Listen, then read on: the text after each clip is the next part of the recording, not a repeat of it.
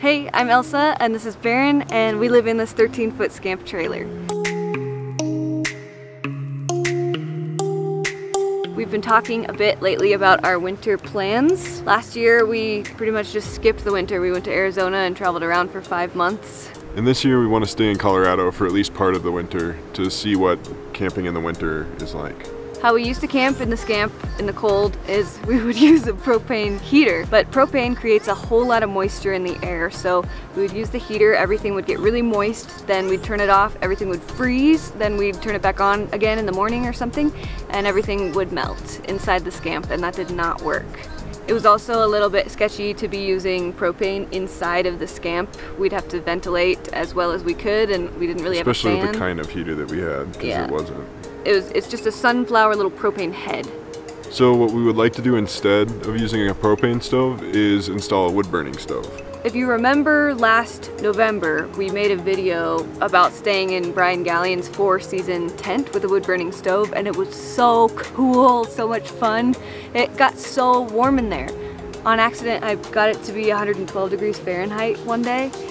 It's just amazing that the canvas tent can hold in all that heat. And we think that we could build something custom for the Scamp.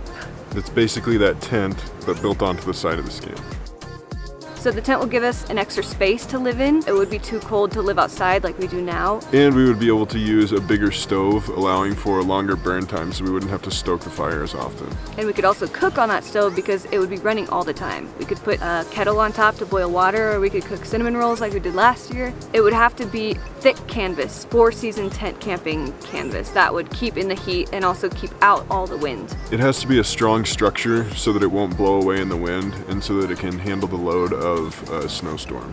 It's got to have proper ventilation for airflow, which also means we have to securely attach the tent to the Scamp, or at least cover the top of the Scamp with the canvas so that leaks from melting snow don't get inside.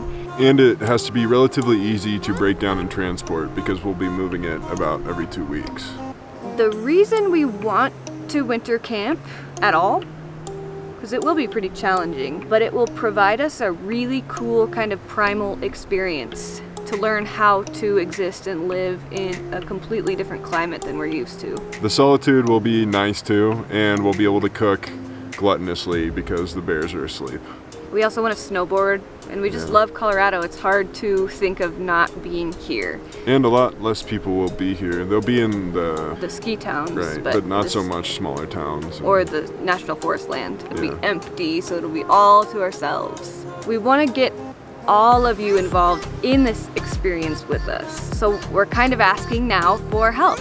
If you've ever built something like this, or if you have experience working with canvas, or sourcing canvas, or building frames, or know any companies we should work with, or other humans, please reach out and let us know. Leave a comment below or send either of us an email. This will be a pretty fun thing, and I think you'll enjoy watching us freeze our asses off in the Colorado mountains over the winter.